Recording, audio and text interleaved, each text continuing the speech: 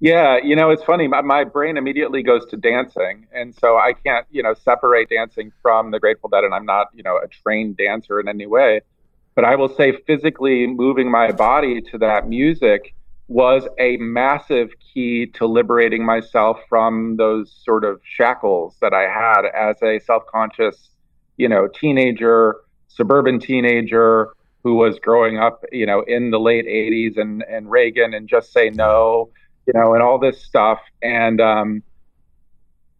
so people, guys didn't dance. No, it You wasn't didn't. cool.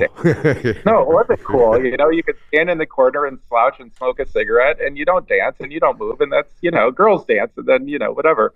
And so I danced, but first I saw people dancing, and I was like, that looks fun, and they look really free and happy. And then I started to move, and then I just realized that I could make my body do those things, and almost, in some way, like it's impossible to stay cynical when you've liberated your body in that way and you're just moving to the music and you're in this space. Like there's really nothing to be cynical about if you can disengage that sort of judgmental part of your brain, that self-judgmental, and also, judging the outside world, and you just sort of get into that zone. So, if not for the music, the dancing wouldn't have happened.